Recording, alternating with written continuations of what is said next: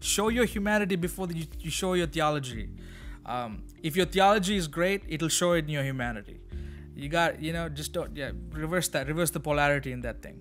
And so show who you are, show the person that you are. People need to see just the raw you, and let people know that you are a human first. Some people try to be so Christian that they forget that they're human.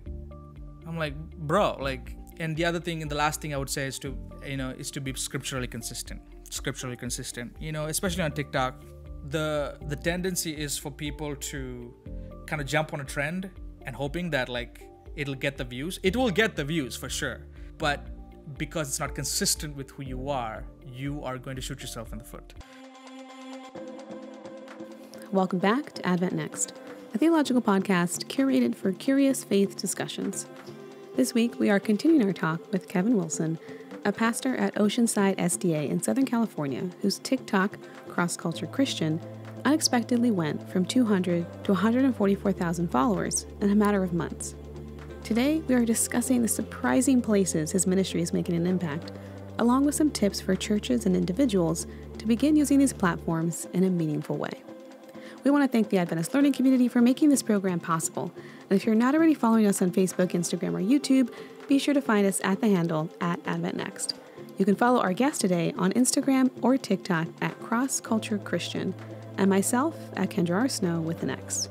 But right now, this is Advent Next. As you're on this journey and as God is showing you the impact that your story and the vehicle that you've used to tell your story, Chai and TikTok, what are some of the strangest places that you found yourself making an impact, maybe in ways that you didn't expect? I'm glad you asked. Okay, so I can think of different stories, but this story must be told. Okay. A month ago, a person reached out to me on Instagram, sent me a DM, and she asked me, "Are you Adventist? ? And I responded back, I've never met this person before. I don't know who this person is. And I said, yes, I am an Adventist. And then she's like, how? And I'm like, oh, how do you answer that question over a DM, right? So I just said, I'm a pastor. And so she was like, you're a pastor? Oh my gosh. And so these short questions, right? And so then I didn't respond after that, because I was sidetracked with the other things that I needed to do. But then she responded back and she said, well, you would never believe where I heard about you. And she said, I'm a former Adventist. Okay. I'm a former Adventist, but I heard about you from somewhere else. Here's where I heard about you from. And so she sent me a link. It's a podcast on Spotify. And I clicked on it. And it was a podcast run by two witches. Wow. Okay. Two witches who... Wow. Yeah. The whole podcast was on witchcraft. But what I didn't know, and I learned so much about witchcraft. I thought that all of it was just basically hexing people and just being very bad and casting spells on people that they don't like. But apparently there's just a lot more to witchcraft that I didn't know. There's this denomination, if you want to call it, within witchcraft, which deals with just earth science and just being in touch with who you are. So very spiritual, very esoteric. I mean, pretty very innocent stuff for the most part. There's nothing that. So anyhow, so I was looking at these episodes and this one episode in particular. And she told me, this person who sent me the link, she said, fast forward it till the end of the episode. Okay. And I fast forwarded it. And towards the end of the episode, what these two witches do is they talk about things that they found meaningful over the past week. And so this one particular person, she said, I met this person on TikTok while I was scrolling through TikTok, and his name is Cross Culture Christian. Actually, I think his name is Kevin Wilson, but he goes by Cross Culture Christian. But I have to tell you this, it's some of the best things that I've listened to. And then she went on to talk about how she felt like the content that I was producing was very meaningful, that she talked about how it gave her space to explore her own identity, and she talked about things like forgiveness and all that stuff. And she's like, everybody, you guys should follow this guy. He's really good. Cross Culture Christian, if you're listening, thank you so much for what you do. And I'm listening to all of this and I'm just like, what? Just what? Like if you were to tell me in seminary, like, oh, you know what, you're gonna do ministry and then one day you're gonna be featured in a podcast on witchcraft, I would have totally believed you. Nope, absolutely not. So that's like, this whole thing is he's made inroads into places, into groups, into people that I think the church has historically marginalized or discriminated against, or haven't, they've not done a good job of taking care of them, or equipping them, Because think about it, this person who reached out to you, the person who reached out to you was a former Adventist who was now being ministered to by this witch's podcast, right? Correct. And it's like, what are we not giving them that they're finding in other places? And I'm so glad that you're actually feeding back into that community, right?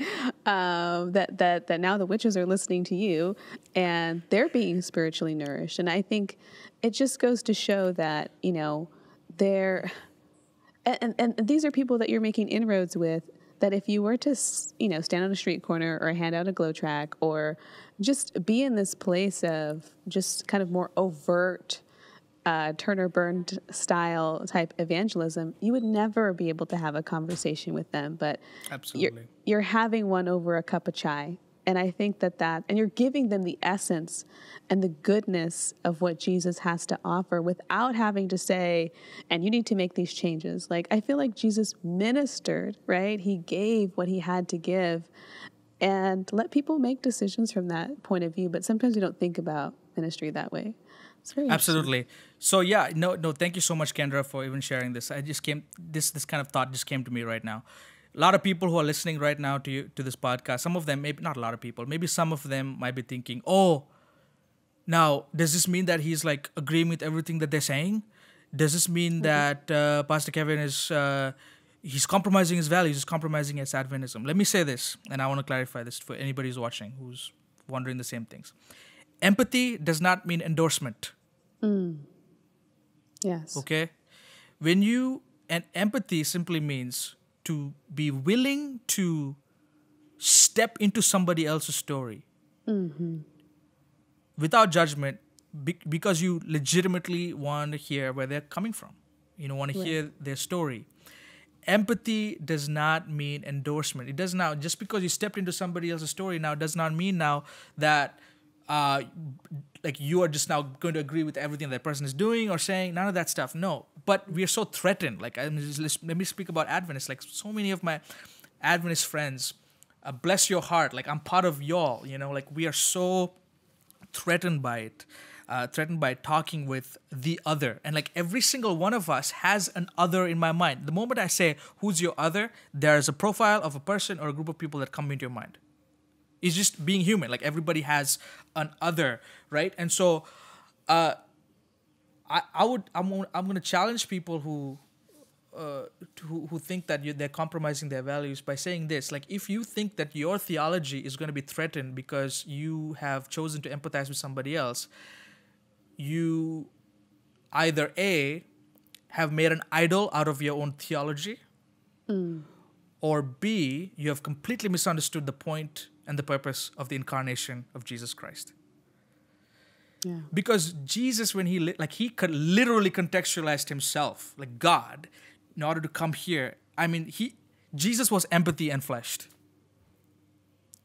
Like he literally showed up and he said, he could have been like, okay, I'm gonna stay away from these people and function at a distance and kind of figure out a technique or a strategy or a 5-year game plan to save the universe. But no, his game plan was to literally show up and move into our neighborhood. Wow. I mean, why? And so if Jesus did that, the very least we can do is to empathize. Not in spite of our theology, but because of it. Mm. So, wow. Yeah. And you brought up something so important, the contextualizing theology. And we don't have a robust way of thinking about that, you've taken the missions class, right? And I'm sure that that's a part of what your everyday life, and that is what you're doing right now with TikTok. You're saying, how can we now create a relevancy for this message in this context, instead of being like, all social media is bad, all TikTok is bad, or all, anything outside of this prescribed medium is bad. How do we begin to minister in that context in a way that is meaningful and powerful? And I think just the fact that your brain is there, I think so many more minds need to be in that space so that we can really start being effective in making these relationships, not with the hope that we're going to get something out of it, but just truly being the love of God and the hands and feet manifest in that sense. Absolutely. Yeah, Paul talks about this idea of the ministry of reconciliation, right? Everybody, the moment you say you're a Christian, the moment you say I'm a follower of Jesus, what you have some privileges that are given to you, but you also have some responsibilities that are given to you. And one of the responsibilities is for you to be a minister of reconciliation, regardless of who you are, what you're doing, regardless of your profession. And what that basically means, and here's the thing, what a ministry of reconciliation ultimately means is that you are choosing to bridge the gaps between enemies and friends.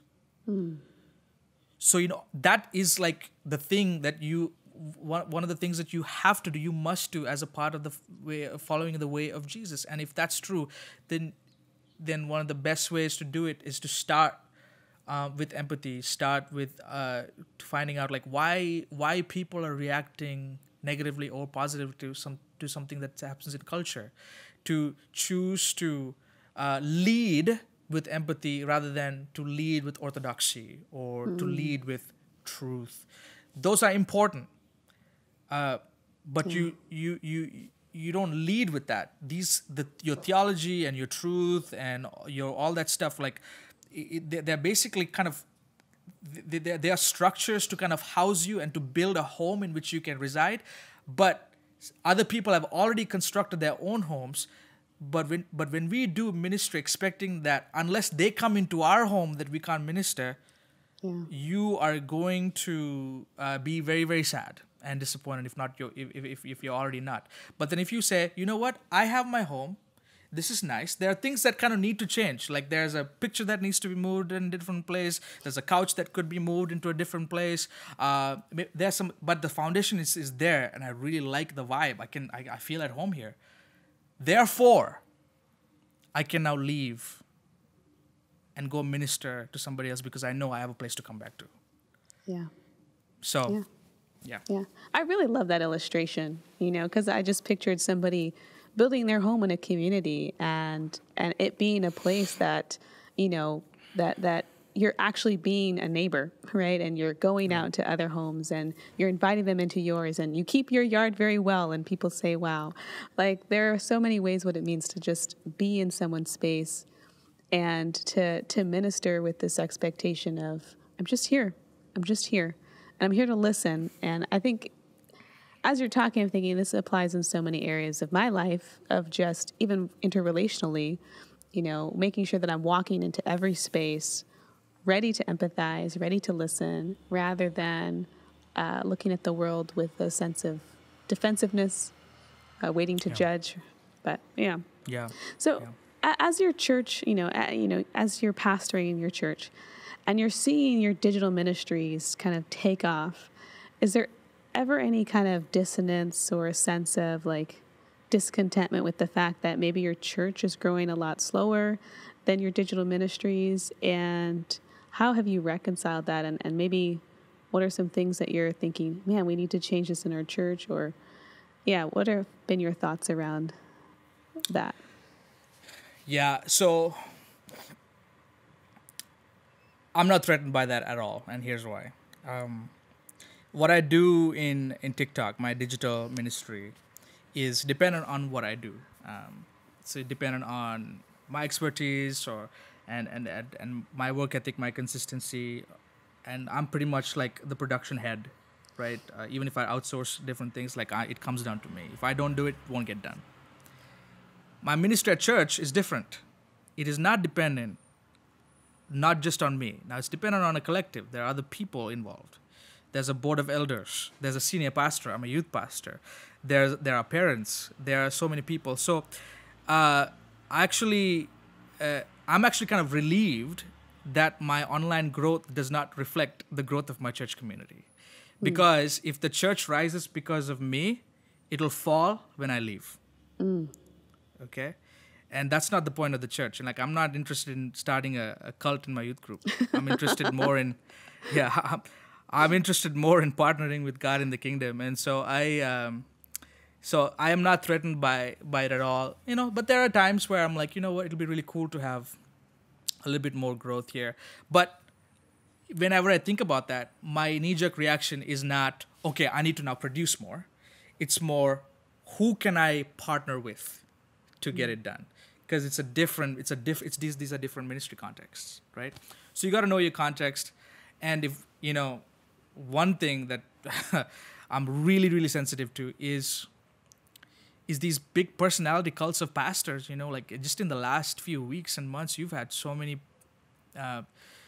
pastors, influential leaders just fall because of moral failures and all these different things. And, like, we need to pray for them. We need to create spaces where they can grow and whatnot. But I am, this is a whole different podcast for a different episode. But like, I'm really cautious that like, I don't personally become like, this guy who's just like this amazing pastor. Everybody go listen to him. No, none of that stuff.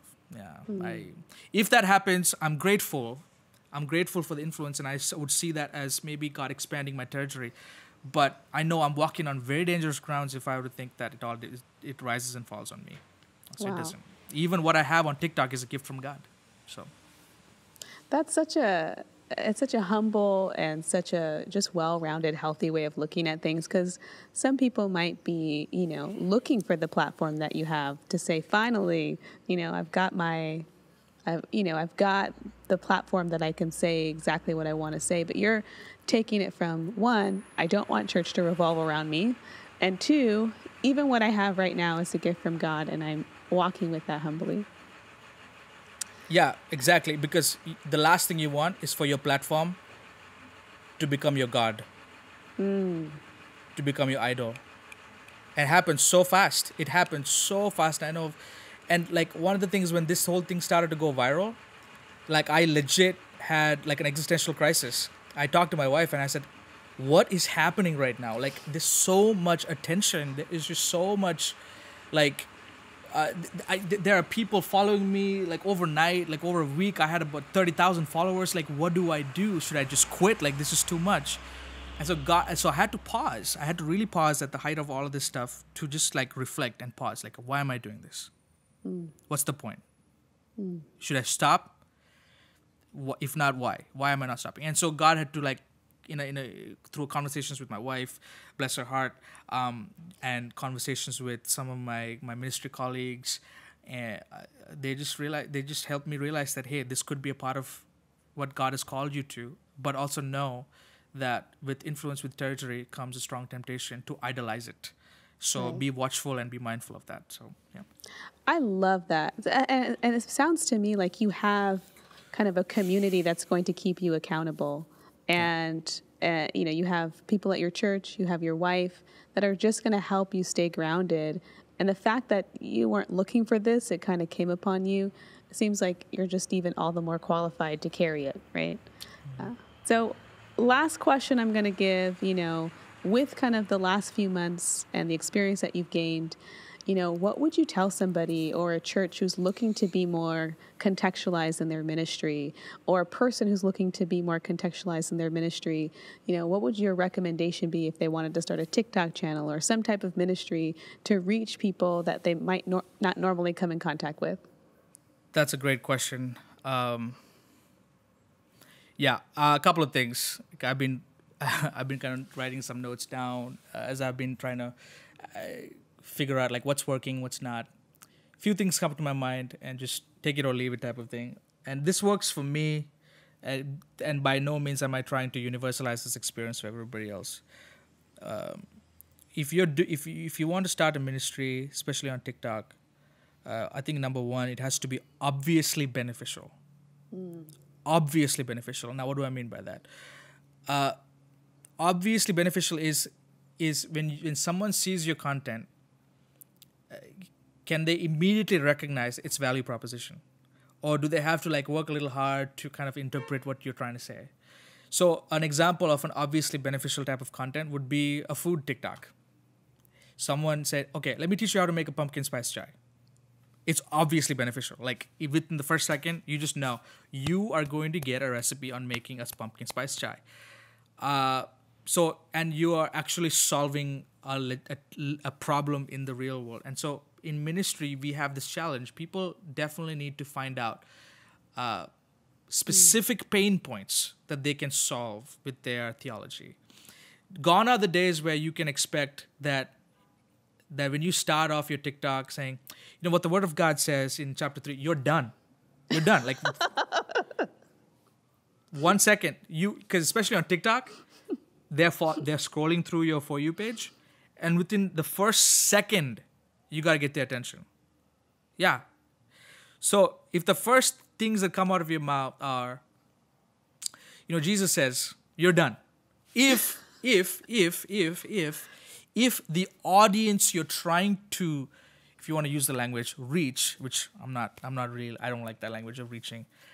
But if you're trying to influence, or if you want to give value to people who are allergic to theology or Christianity, you don't start with the thing that they're allergic to, And I'm not trying to say switch and bait. That's not trying to say, but to start and lead with a tangible pain point.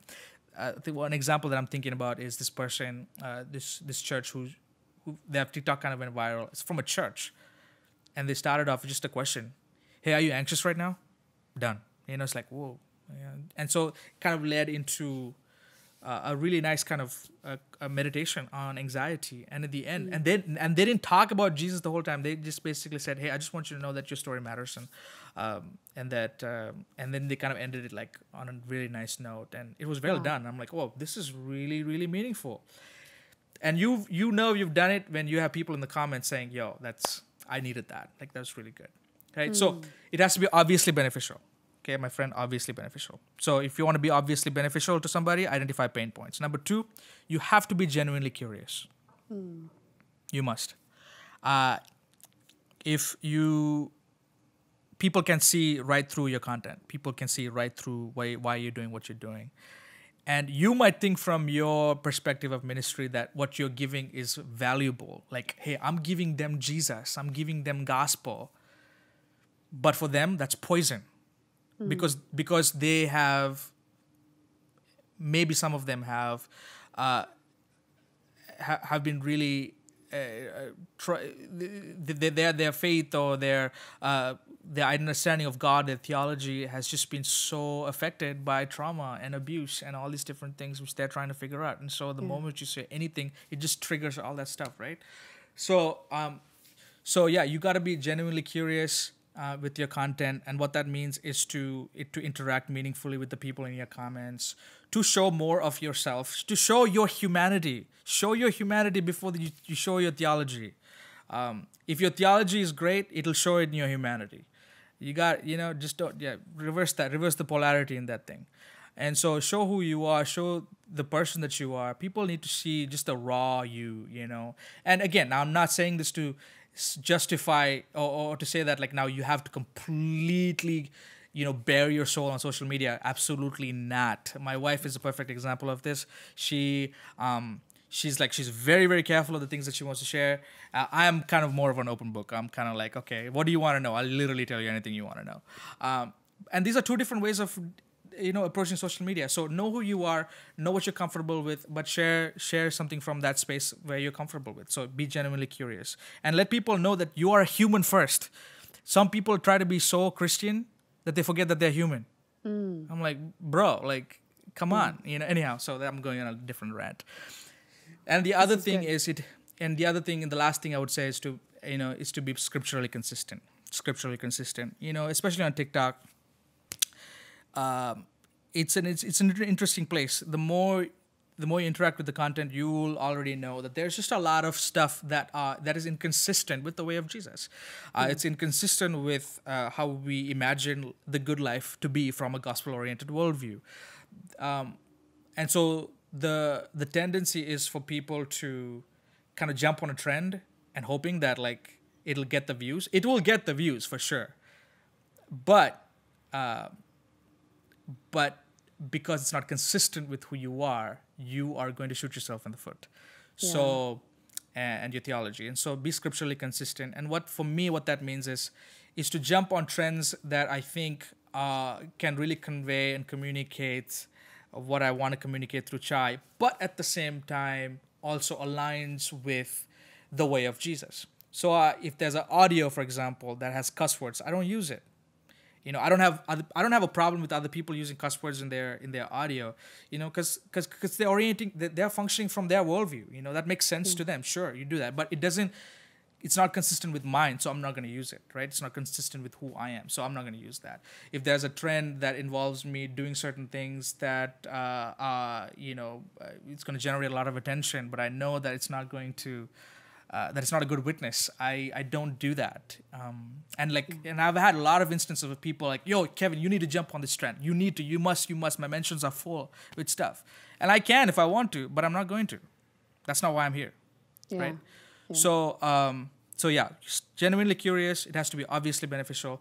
It has to be scripturally consistent. And the last three things that I would say is really quickly, be clear on your why. Why are you doing it? Are you just doing it for expression or for impact? Meaning, are you just doing this because you want to just share your life or you share your ministry? Or are you doing this because you want to solve a problem? Be clear on your who. Know who your audience is. Is it Christians? Is it Adventists? Is it Christians who have left the church? Is it Adventists who have left the church? Construct a profile for the person who you are trying to talk to, and speak specifically for that one person, not to the masses, not to the 145,000 or the 144,000, no pun intended, but for the one person, right? And then also be clear on your when. Like when are you gonna post? What's your schedule? How much margin you have and all that stuff. And so yeah, I've given a lot more than what you asked, but those are some of the things this is great.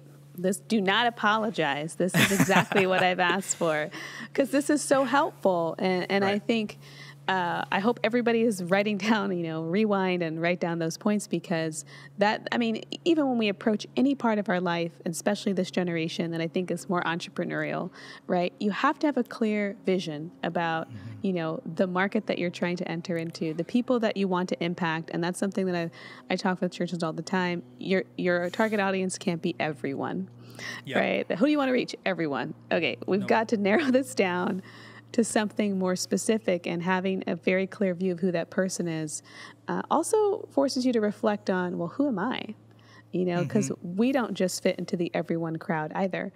And I think it's a really great exercise. In fact, me and my friend were working on our vision board, something that I used to think was very, new agey. I'm like, no, I actually need to know where I'm going in my life, and I need to have like an idea of what that looks like, even if it's not what it turns out to be. Like, I have to have something specific to pray to God for and to be looking in that direction. Of course, allowing him to make adjustments. But I think that what you're talking about is so beneficial for our audience. So thank you. As we kind of wrap up, is there any last thoughts that you want to leave for our audience? You've already shared so much, and I'm so grateful for what you have shared. Any last words you want to leave with us? Yeah. So I'm going to assume that most of the people who are listening to this is Adventists, or people who are, and maybe some people who are not. If you're not Adventist, well, welcome. This is a great podcast to listen to. Subscribe, please. Thank you. But if you're Adventist, let me speak specifically to you. And it doesn't matter how you define yourself as an Adventist, culturally, religiously, whatever. You're Adventist. I think Adventism as a theological system is perfectly designed for us to meaningfully minister to people who are unfamiliar with the way of Jesus. Not just that, but also allergic to anything that smells or reeks of toxic Christianity and toxic religion. It's like, because you look at some other denominations too, and there's some really good people believing different things, but like I'm speaking from Adventism. Like if you look at the theology, there's just so much good that you can, if you just but pause and contextualize, there's so much you can talk about. You can talk about the Sabbath, you can talk about the second coming, the literal second coming of Jesus, which a lot of Christians don't actually believe in. You can talk about the beautiful thing about the state of the dead, the sanctuary message. All of that stuff can be so contextualized so well. So if you're Adventist and you are worried that you're like, you know what, like I don't think we are relevant anymore, I would challenge you to do the hard work of exploring your religious identity.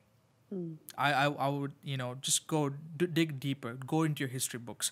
If you look at Adventist history, there's so much much history that can inform how we can navigate through this cultural climate right now. So yeah, speaking to Adventists specifically. And the other thing that I would also want to say is the extent to which you know your story is the extent to which you can meaningfully minister to other people in their stories. Period. Yeah. Regardless of who you are. You don't have to be a person of color. You don't, whatever. Even white is a color. Come on, whatever. Just go. Just whoever you are. Just go, explore who you are, explore your past, explore the things that you are mad about, explore things that you are concerned about. Not just the things that you want to do, but things that make you mad. Sometimes those reflections and the insight you get from the things that you're mad about can actually be really good fodder to like know where you want to go and what God has called you to do, what God has wired you to do with your unique story. So yeah, those two things. Adventism is a great story to which you can subscribe to and to find yourself, and the extent to which you can now understand your story and explore your story and to also embrace it, right, is the extent to which you can now be released and liberated to minister to other people in their stories, regardless of who you are and what you're doing.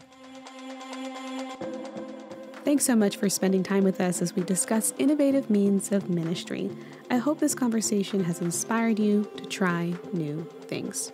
If you're not already following us on Facebook, YouTube, or Instagram, be sure to do so at Advent Next. You can follow our guest, Kevin Wilson, at Cross Culture Christian on Instagram and TikTok, and you can follow me at Kendra R. Snow with an X.